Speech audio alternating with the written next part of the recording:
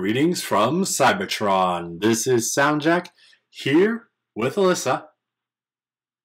Yo. And today we are talking about Jurassic Park, the first movie in the long-running film franchise of Jurassic movies. I would say Jurassic Park movies, but we have recently moved to Jurassic World as the main title. But anyway, it is 25 years old. We just missed the 25th anniversary of this movie as it came out June 11th, 1993. And if you haven't seen the movie, you should go see the movie, but it is still a very cool movie and very notable for its prolific use of CGI to make very realistic dinosaurs to the scientific knowledge that was present at the time. Also, it was based off of a book. Yes, the novel of the same name by Michael Crichton. Yes. Crichton. I don't remember how to pronounce it, but that guy. Yes. But while we are predominantly going to be talking about the movie directed by Steven Spielberg and produced by Kathleen Kennedy and Gerald R. Mullen, we are going to be touching upon the novel as well because Alyssa has actually read the book. I have. So I know a little bit about the source material. Yes. But before we get really into it, how did we first hear about this film? Alyssa, how did you first hear about Jurassic Park? I mean, probably it came out in 1993, so way before I was born. And I guess I just kind of saw it on TV through reruns, I feel like it's very similar to older movies that I wasn't aware of. I don't know what the first time I ever saw Park was, but I do know it's probably on TV because they show it a lot there. So, you kind of know it through normal cultural osmosis. I will say I read the novel. I got my hands on a copy of the novel back in high school because my high school was doing a big discard of books that weren't being checked out, and we're also in our dad's state affairs. And I actually got a Jurassic Park book that was a copy of the book that was published in conjunction to the original movie. At least that publication of it. There have been publications of Jurassic Park since. And I read Jurassic Park back then. So those are my two ways I knew about it. Awesome. As for me, I'm going to guess something along the lines of what happened for you for the movie because I don't remember the first time I watched it. I definitely remember having watched it all the way through at some point. I just don't know where. Or when, or why, or how exactly. But it did happen, and as much as I like to have an interesting story of this was the time I first learned I love dinosaurs, I got nothing for you, unfortunately. But it is still a very interesting movie. So, this would be our point. Well, actually, no, this would be our point of, do we recommend this movie? Before we get into it, Alyssa, do you recommend this movie? I definitely would. I think fun time. As far as faithfulness to the book goes, it is faithful to it in some respects, but in other respects, the movie takes some away from the book. Most notably, the tone is very different, but overall, I'd say that this movie is a good watch. The actors are all fun. Dinosaurs look unbelievable as far as realism goes. Still some top-notch effects, even 25 years later. I'd also say that I don't know, it's just a good Steven Spielberg time. Yep. And I would as well. Just very much for the same reasons. Dinosaurs, Steven Spielberg, good actors, good effects. What more could you ask for? This movie has aged very well. Mm-hmm. I would say. Did you want to give a summary too? Oh, yeah. Do you want to give the summary? Sure.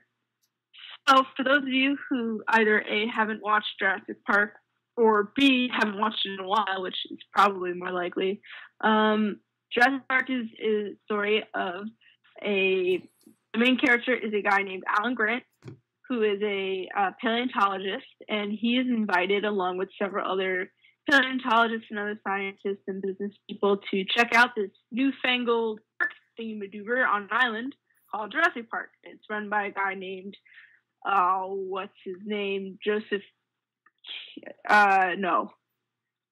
John Hammond. John Hammond, oh my goodness, there. It was an H. I didn't remember the name that well. So, yeah, basically, he is John Hammond, Jurassic Park. He used some science stuff to basically reconstruct it, create dinosaurs that people can like look and see and all that stuff. So it's basically like a glorified zoo, maybe in the vein of something like the Animal Kingdom from Disney. And basically they go to see this park, but things go wrong because another guy. Why do I keep forgetting all these characters' names? I just saw the movie. The dude who steals the embryo, Dennis Nedry. He's like the programmer. So Dennis Nedry, he's played by Wayne Knight, basically, shuts down the park's like security system in order to steal some embryo to a competitor of Jurassic Park, and in doing so, basically lets loose the dinosaurs and things all go to hell in a handbasket. And the main bulk of the story is the characters trying to survive the dinosaurs and all that good stuff. Mm-hmm. So, did I miss anything super important? No, I don't think so. Awesome. Yeah. But yeah, that's the summary, and I'd say this is the point where we're getting into spoilers, but it's a 25-year-old movie, so it's your fault if you are letting yourself get spoiled at this point.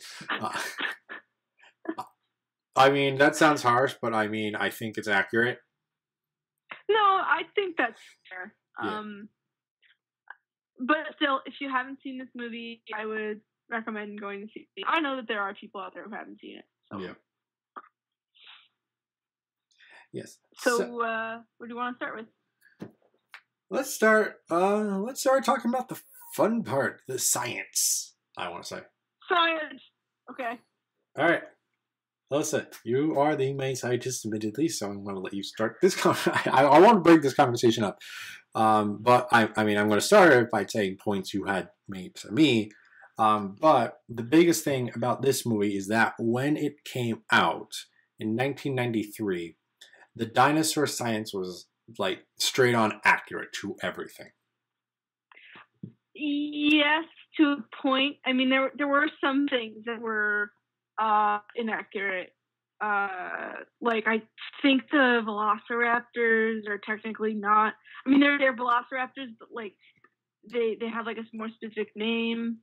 I also think that the dinosaur that spits the goo at Dennis Nedry isn't accurate either, and more of an amalgamation of different ideas from dinosaurs. But like for the most part, like it is very accurate how dinosaurs were conceptualized back in the early 90s. Yes. And even the idea, like, so the dinosaurs in the movie are created through like a mosquito with dinosaur DNA, and it's found trapped in amber, and they basically use the DNA to reconstruct dinosaurs. And obviously they use frog and amphibian DNA as well to like fill in the gaps and such. Yeah. So that was how they explained how the dinosaurs were a thing. But then it has been since proven that would be impossible because DNA does not stay fossilized for so long. It decays. Yes. I don't remember how long it stays viable but it doesn't last for very long. It's probably only a couple thousand years, if like maybe 1 million years at the most. That's what I was trying to say. I think DNA has a half-life of 1,000 years, so then you only get half the DNA, and then half and half and half and half, until it's completely useless. Mm-hmm. And that's assuming fossilized. I mean, if you really preserve remains, like, you know, they've found woolly mammoths from the ice that are fresh enough that the DNA still is good, so they could technically, you know, revive them if they wanted to. But again, those are like specimens that are very well preserved. Mm-hmm. And in the case of dinosaur bones and insects that are like encased in amber, the exoskeleton would be what would stay, but the guts would kind of, you know, disintegrate. So in that case, the DNA would still disintegrate over time. Yeah. So, but that was believed to be possible when the film itself came out, correct? Yeah, theoretically, yeah, it was believed to be possible, but then that was then proven false. Yeah, I actually think pretty close to after the movie was released, but regardless, I mean, that goes to show again that this movie was pretty scientifically accurate to, again, how dinosaurs were thought of in the 90s. Yeah, but bringing up the discussion of science first is twofold, because one, it was very accurate to the time, but since that film has come out, we have learned more and different things about dinosaurs and how they work and how they appear and whatnot. That in several regards, they're relatively some of the depictions are relatively inaccurate, but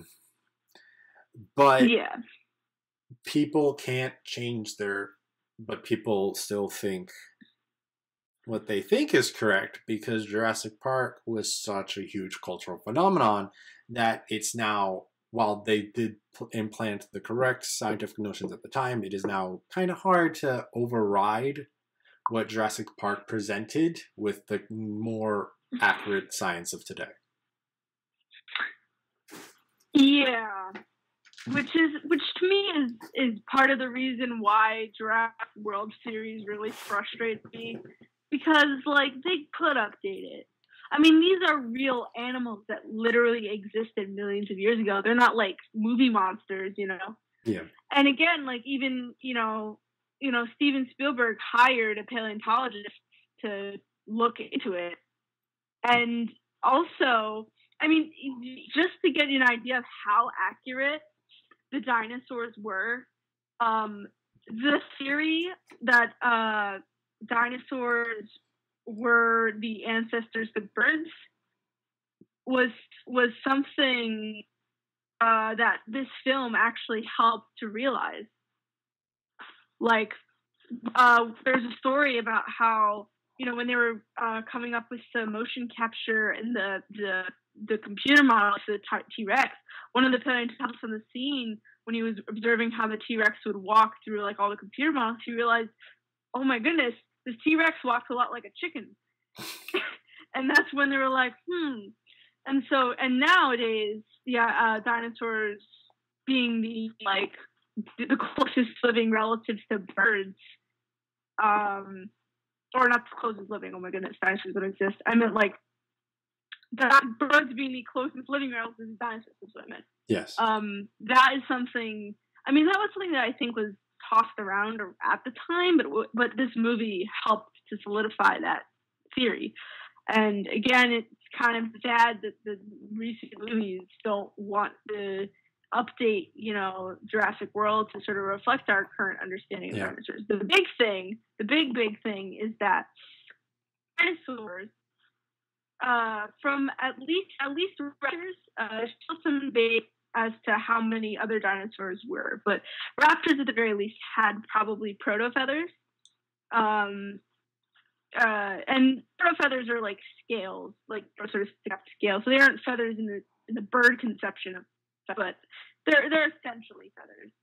And it's been known for a while that like later dinosaurs have had feathers, but recently, there's been discovered many other late Cretaceous period dinosaurs also had feathers, such as Tyrannosaurus rex. I think Triceratops, but I'm not 100% on that. I'm actually gonna look that up right now. But my point is that lots of things have happened and have evolved over time when it comes to like how we think of them. I'm gonna see. Do they have feathers? Or am I wrong? I might be wrong. I wasn't sure about them. Yeah, and also I think, I don't know. So the other thing that frustrates me science-wise about Jurassic Park is that a lot of dinosaur media sort of portrays dinosaurs as having all lived at the same time. Yeah. That isn't necessarily true. Dinosaurs have lived for, at least the species have lived, or as an order or as a family of creatures have lived over 100 million years in life in span, like the Triassic period, there were different kinds of dinosaurs in the Cretaceous period. And like, for example, Triceratops lived in the late Cretaceous, I think around the same time as Tyrannosaurus. I think Tyrannosaurus might have been, or was it a Jurassic?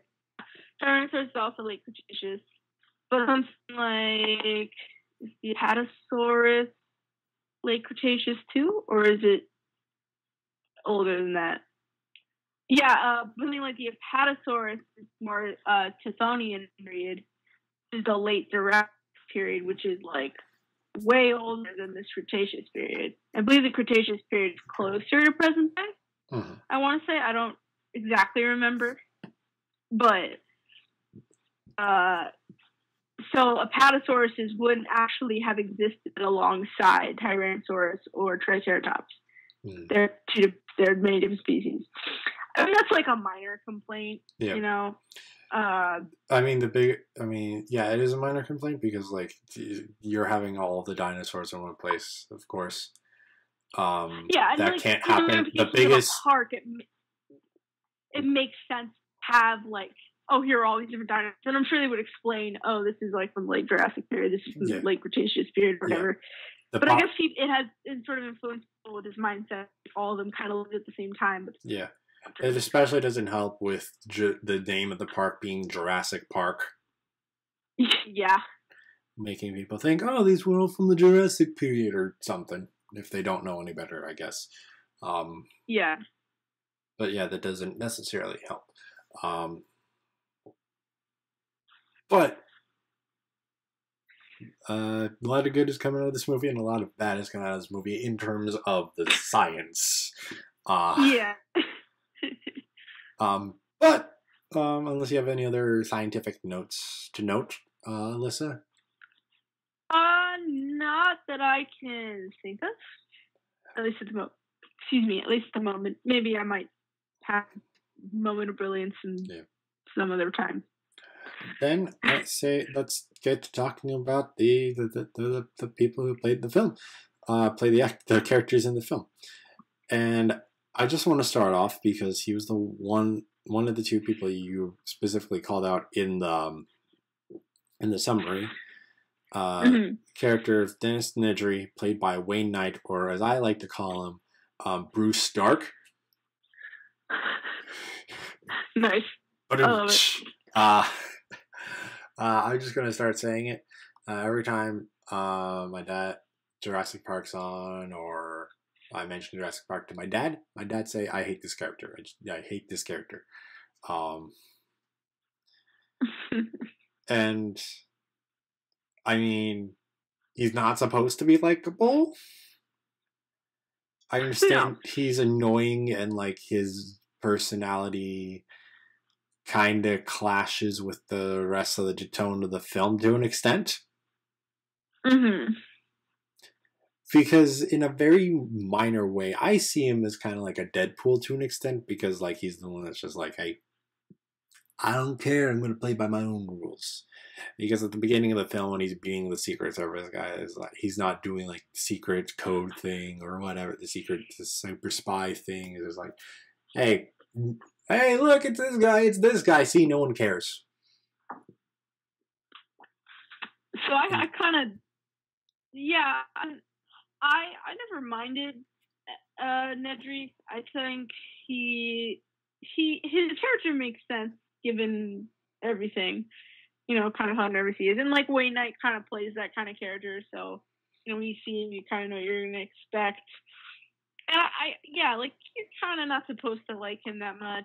You get the idea that he gets kind of neglected in his job, and he wants those fat stacks, so he's willing to, abduct some embryos in order to give competition something. And I guess if he does feel annoying, the fact that the way he dies probably makes it better. But actually, yeah, I don't know. I never really minded him as a character. You said he's a nervous character, though. I mean, like, kind of, yeah. He stutters a lot. He seems very uncomfortable. No. The only time he feels like that is when he goes to steal the embryos. Yeah. At the beginning when we first see him, and then while he's in the science room, he's basically cocky.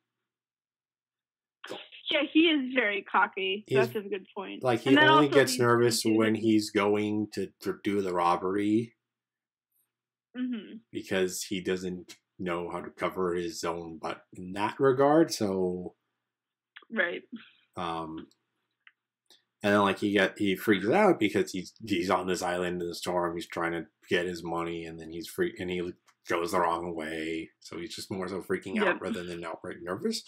But I wouldn't describe him as nervous.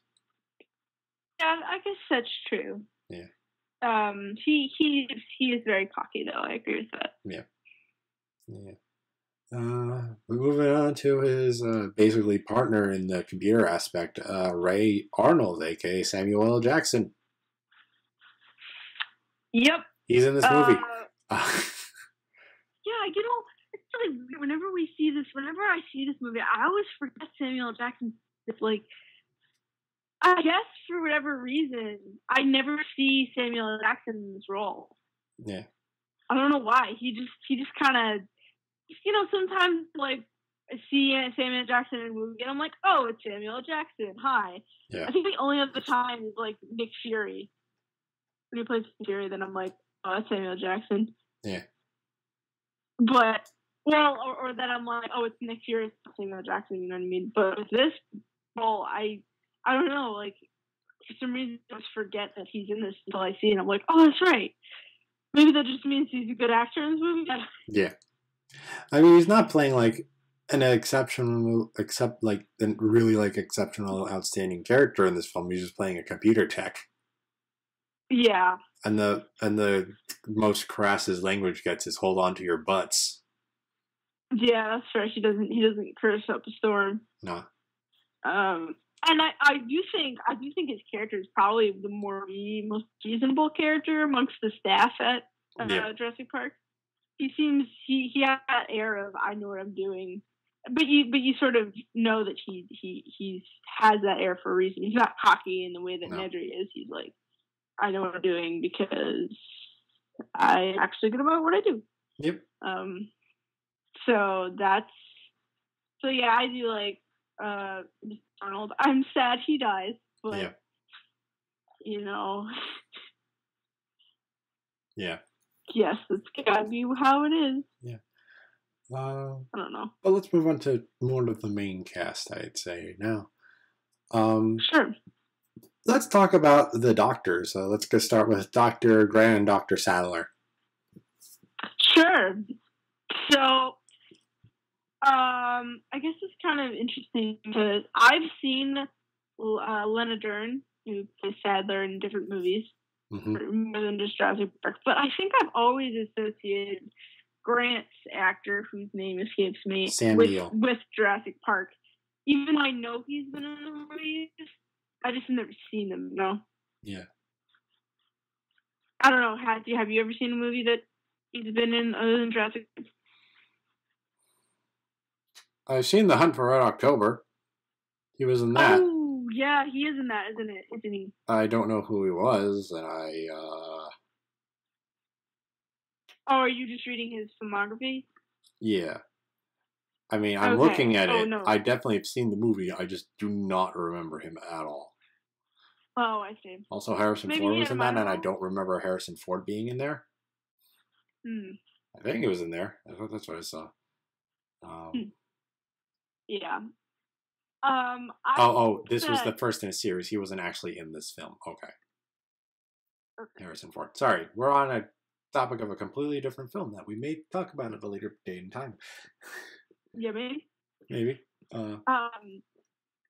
Yeah. So. Yeah. Yeah. I think both of them do a pretty good job. In their roles, you know. Oh wait, that's not what I wanted. Oh, I'm still looking at.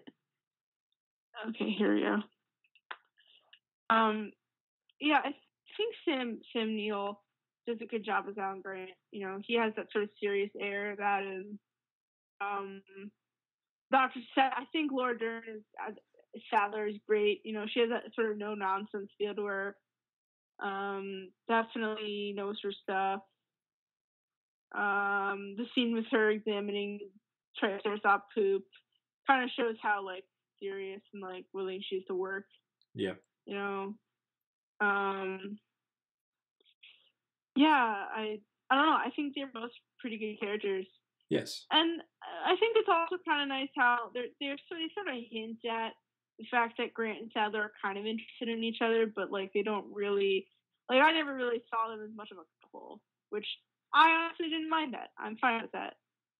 I mean, I really saw them as a couple, especially since at the beginning of the film they're talking about kids, about having kids together. They are a couple, but like I don't know. For me, but it doesn't get in the way of the film, is what you're saying. Yeah, like it's not an overblown romance kind of thing. It's just they just it's a very side thing that isn't really brought up. Yeah. I mean, the fact that they talk about kids is fine. Yeah.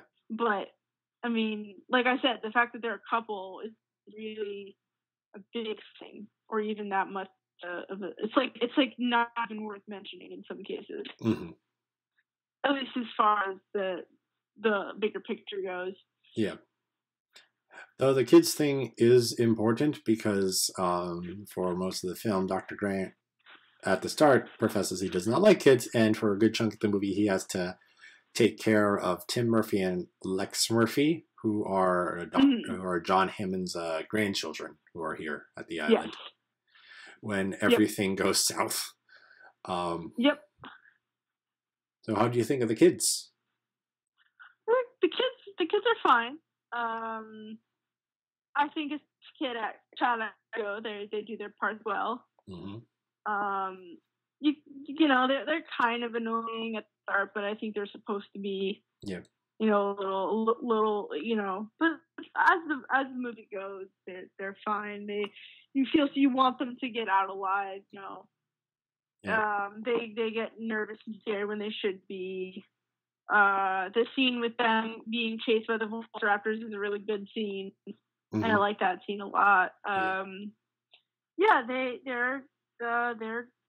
good. They're fine. They're characters. I'd say that I don't really think of them as strong characters all that much.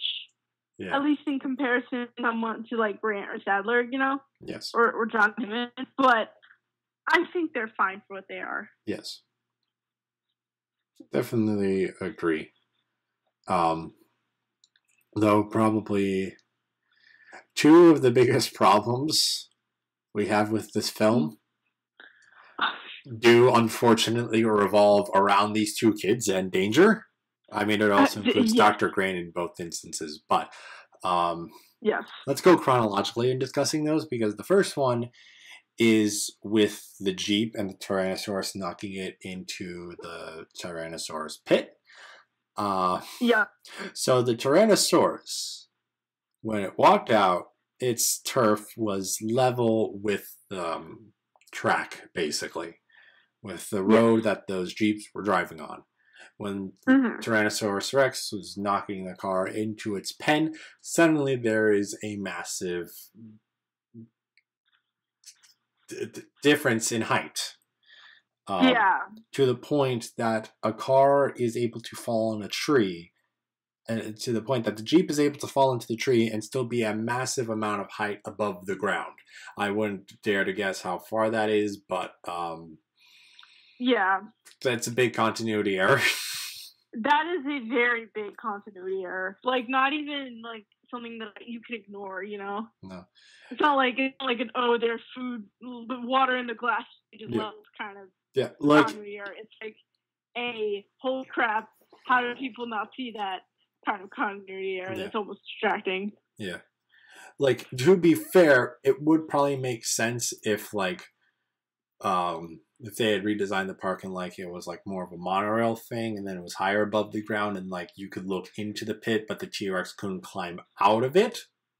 Yeah, that would be reasonable, but that's absolutely not what happens here, because we definitely know the T-Rex.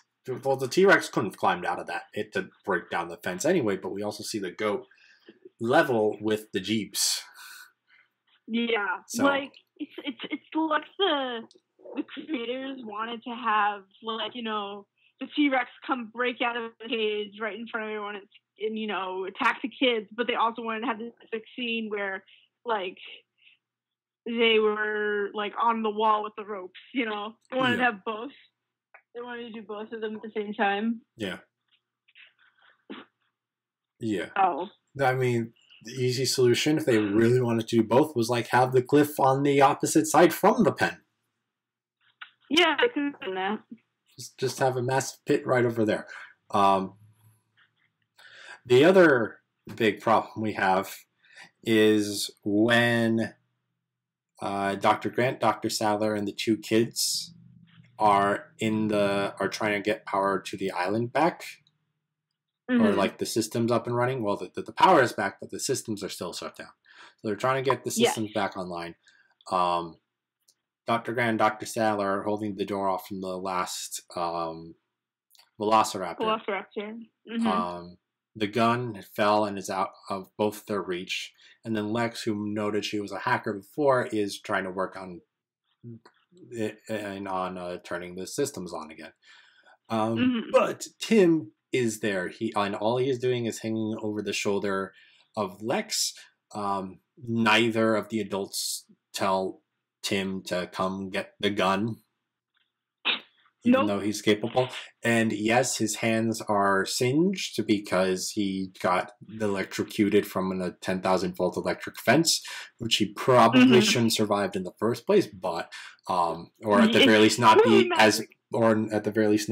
as mobile as he is. He would probably have to be in a hospital bed recovering for a couple days, if not weeks. Yeah, but he is shown to be immobile. He is shown capable of grasping things. So why couldn't he go get the gun? Why did no one think to shout, "Hey, kid, grab the gun," even if the kid didn't think of it? Like, I'm sure the kid probably didn't think of it. But yeah, like, my problem with that scene is just that it's not that the kid it's not that they weren't able to, because, like, you could do the whole thing where maybe and for some reason couldn't grab the gun because his hands are burned or something. You know, you could make a reason why he can't grab the gun. But the fact that they just don't acknowledge that he's there and capable, or at least we know of is capable, it sucks the tension out of that scene, in my opinion. Yep. You know what I mean? Like, it's just, I guess for me, that scene is really distracting because you could have fixed it. Like, either have them ask Tim get the gun, you know, and just have him not be able to for some reason, or just write it so the gun ends up outside on the dinosaur side of the door. Yep. So they just don't. So it's just not an option. Yes. You know, then that even makes it scarier because their only method to defend yourself is not there. Yeah. So I just thought of a funny and terrible thing. So the Velociraptors learn to open doors, right? Yeah. So it's to stop the velociraptor if the gun was left on the other side of the door from learning how to use a gun. Opposable thumbs. That's the answer. Yes, that is the answer. Opposable thumbs. Also, I'd say that guns are a bit more complicated than the door.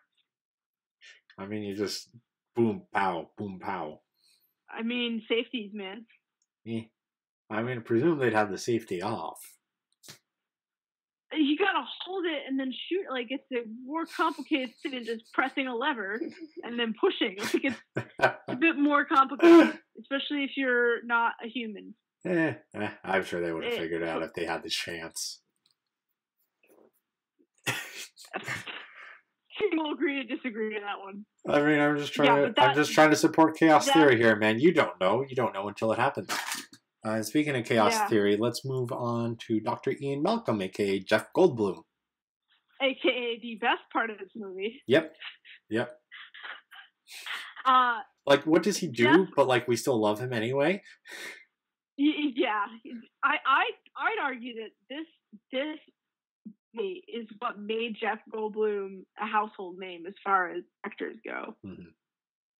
Like, this movie is what solidified Jeff Goldblum, like, as an actor who does all this good work, you know? Yes. Yeah. Because I want to say this was his first major role. I don't really know what he was doing before that point. He was in Invasion of the Body Snatchers in '78. He came to the wider attention of audiences in David Cronenberg's The Fly 1986, which earned him a Saturn Award for Best Actor. So The Fly was before Jurassic Park? Yes. So yeah, I guess The Fly was probably technically his like first big break. Yeah. But I would say that Jurassic Park is what really launched it into the spotlight. Oh, you know what I mean? Completely fair. I don't know how popular The Fly was, how notable he was after that. Maybe he was a household name when Fly came out. But yeah. I mean, there are other films here between that and between The Fly and Jurassic Park, including The Fly 2. But yeah, I don't necessarily know how important those movies are. Yeah, I'm thinking like major movies, like that people really know about. Yeah. Yeah, I think I will say I think Ian Malcolm, in my opinion, as a character, is probably the one that was least changed from the book. For the most part, I mean, granted, it's been like many years since I read the book, so any comments that I make about the book could tend to be rude. So just, keep that in mind. But, Malcolm is sort of the character who, like, understands sort of he's kind of in some ways the moral center of the movie. Not really like the moral center is in like the person who wants to do the right thing, but more the person who's kind of like warning everyone what's going to happen. He's the true neutral in an alignment chart. Say what again? He's the true neutral in an alignment chart. Yeah, and he's the one who recognizes that there's something dangerous that could potentially happen. Mm-hmm. I mean, granted, I don't think Grant and Sattler were immediately taken by the park when they were first, introduced to it. But when they first heard about it, I don't think they were into it when they first saw it. They were over the moon, and then they were realizing, oh wait, raptors. Yeah, like, I think once they found out that they cloned, like, or made really dangerous dinosaurs, they were like, But I think Malcolm, from pretty much go, like, this ain't a good idea. Yeah. So in that way, I feel like Malcolm is sort of, like, the embodiment of, like, what you're supposed to take away from this film, kind of. At least in the books, that's kind of how it is. Yeah. But... life persists. Yeah. You can't control life. It cannot be contained. Like finds a way. kind of thing, and also sort of serving. And I think we'll talk more about this when if we set some time for me to sort of ramble a little about the differences between the book and the movie. But there's also this idea of like people sort of jumping into big advancing science, but not really thinking about the consequences until it's too late. Yeah. Especially when this kind of scientific breakthrough is immediately put up for profit. Yeah. That's sort of the overarching criticism that Jurassic Park kind of pushes. Before you said the profit part, I could have given a perfect current day example of the scientist who made the AI the psychopath by making a look at posts on Reddit.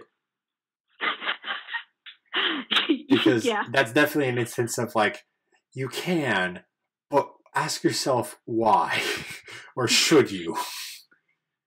Oh my god. They're not making that into a profit, but I mean, yeah. I think Jurassic Park's cautionary tale thing kind of applies there too. But anyway, I think we wanted to still talk about. I think the last character we wanted to talk about is John Hammond. Yes. Who is acted by Richard Attenborough. Yep. And I think perfect casting. Mm-hmm. Although I will say, John Hammond is probably the most altered character from book to screenplay. Mm-hmm. In the book, John Hammond is much more cynical guy. He definitely is sort of funny more of a character than John Hammond here. Like John Hammond in this version is very much more of like a whimsical showman who kind of wants to do it for kids, Mm-hmm. He has sort of like a Willy Wonka kind, not Willy Wonka-ish, because Willy Wonka is a little more devious. But this sort of idea that he wants to create something for the world to see. He's a dreamer, Mm-hmm. That kind of personality. Is that fair? Yeah. And he seems to think of his park as a glorification of art, kind of. Yes. Or of wonder, whimsical. He has like sort of a whimsical personality. Whereas in his books, I wouldn't say he's like maniacally evil, but like at the same time, he's not whimsical. He's definitely more. He's got like more like. He definitely has like money bags in his eyes, Mm-hmm. Like he is a little bit more of a sinister character in the book, but again, I might be wrong. It's been a while since I've read the Jurassic Park. After I read the book, I came away from it, feeling that James Hammond was a bit more of a John. John Hammond was definitely more of a like he's a billionaire, like he's kind of doing this, he doesn't have sort of the heart that this John Hammond does. Mm-hmm. So. Yeah. Yes. I actually just distracted myself because I went to the book just in case he was actually called James Hammond in the book for whatever reason, but no. But no, he's John Hammond. I was just. He was always John. But yeah, I do very much like him in the movie. Yeah, he's a good character. He's a good nice contrast to the obvious that is presented in the lawyer. Mm-hmm, yeah. Which I think is Robert Molden, played by Bob Peck. Because the lawyer's there and being like, we can make being like, I don't know about this park. The investors don't know about this park. He sees real dinosaurs and it's like, we're going to make a fortune. Yeah. We can charge $1,000, $2,000 a ticket. Yeah. And being a jerk like that. Well, John Hammond's like genuinely believes in like showing the world a fun time. Yep. Even though that fun time is incredibly dangerous, even with the best of safety precautions. Yeah, and I kind of also feel like, you know, even though Hammond's character kind of changed, I think it still ends up sort of teaching the same lesson in that, like, unbridled determination to have a thing realized against all odds can not always be the best decision either. Yeah. Very true. And since we were talking about the differences between the movie and book, Alyssa, since you said you wanted to ramble on a little bit between the differences, go ahead. Sure. So as I said before, the thing about Jurassic Park and the biggest difference, is the tone between the two. The movie is much more of an summer action blockbuster, you know, like good effects, has sort of that Spielbergian whimsy in it. You know, when you first see the dinosaurs, you're like, whoa, you know, like it's still kid friendly-ish enough that a kid can watch it. And there are a lot of intense action scenes, but it's not like scary, I guess. You know, like I think probably the scariest part is when Sattler's trying to reboot the book and, you know, she meets Arnold's hand comes out and stuff, and you know, she's being chased by a velociraptor. That's probably the scariest part of the movie, but like the Jurassic Park, the novel, is very much more of a horror book. Like, it's definitely, there's a lot more gruesome, violent, sort of horror elements in the book compared to the movie. Mm-hmm. You know, like, they describe the dinosaurs, like, ripping people up. And you get picked off. A lot more people die in the book than in the movie. Actually, Hammond ends up dying. Oh. To the T-Rex. Oh, no, I'm sorry. He doesn't die to T-Rex. He dies to Procompsognathus. A pack of, like, basically, like, tiny little dinosaurs that, like, okay.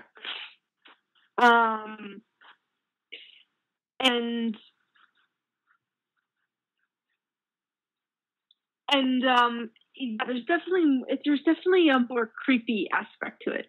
Mm-hmm.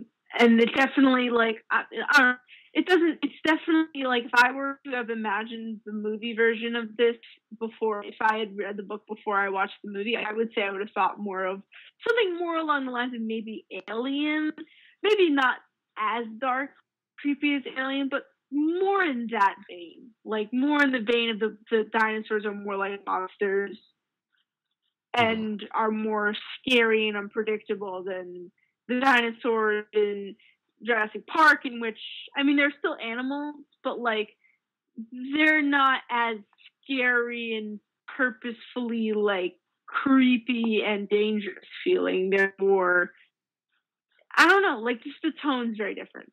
Mm-hmm. You know what I mean? Like, would you say that Jurassic Park is a scary movie? I don't think it is. No. Like, there's not a horror tone to this movie. It's a little bit more friendly than that. Like, the scene with Sattler you were talking about, definitely horror, definitely terrifying, but I mean, relatively minor. And I mean, every other death that we see is all pretty much off screen. We don't get a whole lot of blood going on. I mean, like, we know the goats that destroy are maimed viciously, but we don't see it. We just hear it. Yeah. And I think the only time we really, really see blood is when the T-Rex is tearing into the Velociraptor.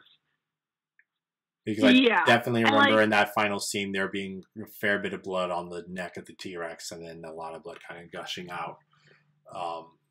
Velociraptor. And I mean, comparatively to other scenes, there wasn't that much blood. That one just seemed to have the most. But again, all CGI, all beast. It's not the human getting drawn and quartered and then drawn and quartered again. But yeah. But just like give you an idea of how much violence and descriptive Jurassic Park the book is. I don't remember whose death scene it is. I want to say it's Hammond's, but it might be wrong.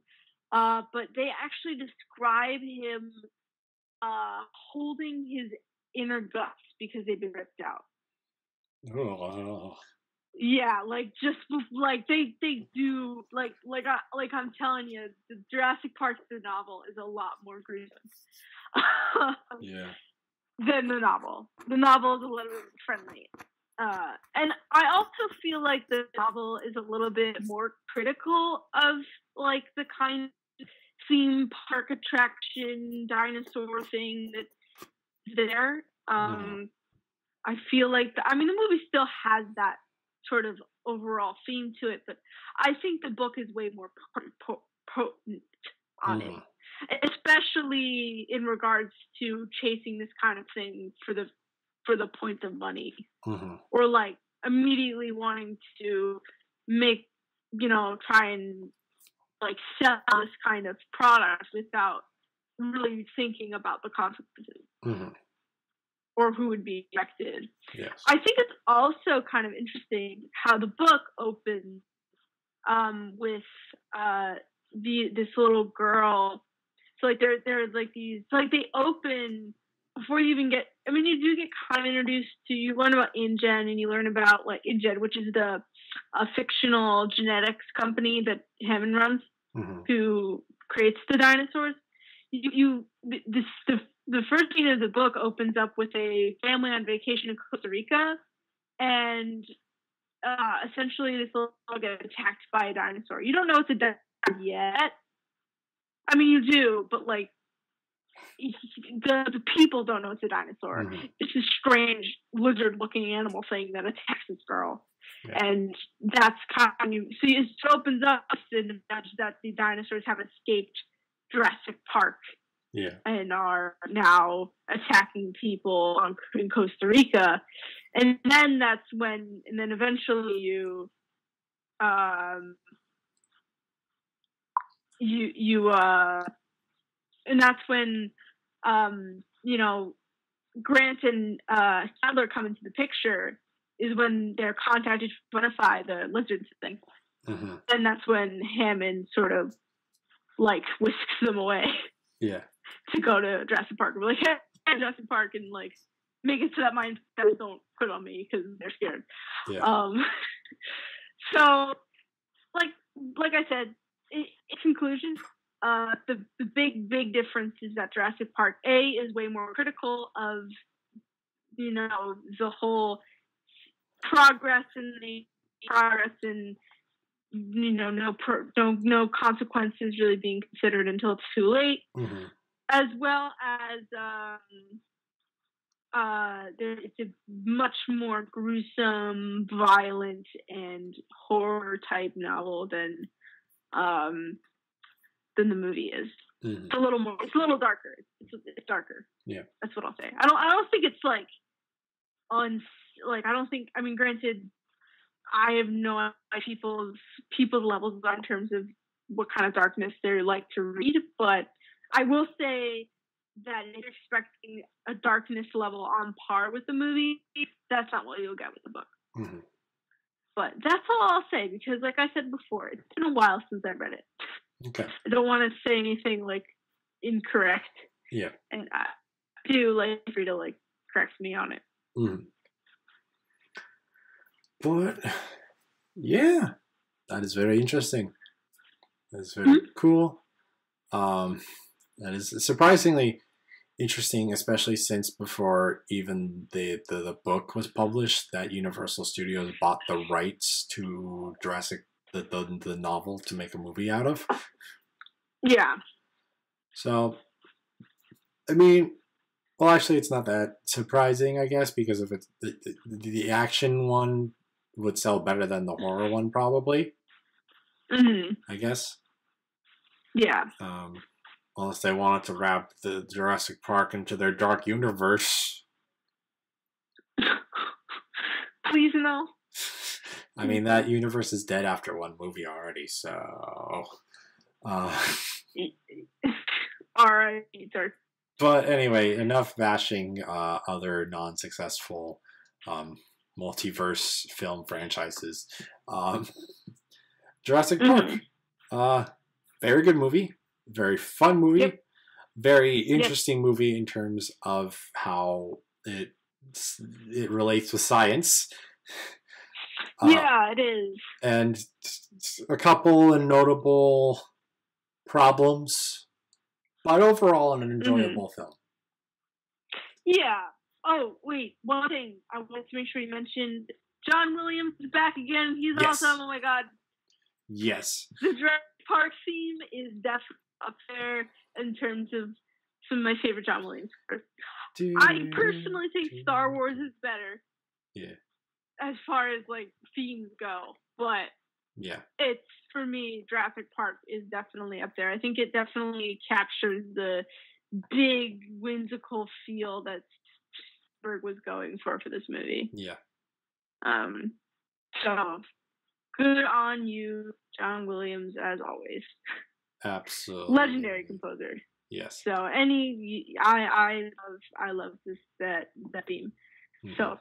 Also, the CGI in this movie, as I said, not only groundbreaking for the time, but still holds up to this day. Yes. Which is so impressive. Like, there are many, many instances of CGI from the early to late 90s, even late 90s, 2000s, where that CGI just, like, is vomit-inducing. But this movie is still great and wonderful. And, man, do I wish that CGI in some other movies that have, more of a budget than this one did would be able to have more realistic looking, stuff. Is this a jab at Transformers? Not necessarily, but it can be. I was just curious. Anyway, I needed to get the Transformers mentioned in there somewhere because we hadn't done it in this episode yet. The Dinobots don't make a cameo in this movie, by the way. No. Mostly because Grimlock is inaccurate. Yes, in various ways, in different continuities. I mean, in all the ways, he still walks with his tail on the ground. Well, the original one. Yes, since then, they've corrected that to him being Jurassic Park oriented, though the one in the movie features horns. Nope, that wasn't on. Nope. Yep, no. But I mean, Pteranodons didn't have two heads either, so. No. Anyway, I think this discussion is run its course, though it was a good one. Oh yeah. Yeah. And so, yeah, definitely recommend. Definitely go watch it if you haven't, and definitely go watch it again, just because it's 25 years, man. Alyssa, where can people find you at? So you can find me on Twitter at TheRationalDev. Feel free to tweet me. I'm still, since I'm not the biggest social media user, I'm more of a lurker on social media. I don't post all that much, but if you at me at something, I'll probably see it, and we can have a chat if you want.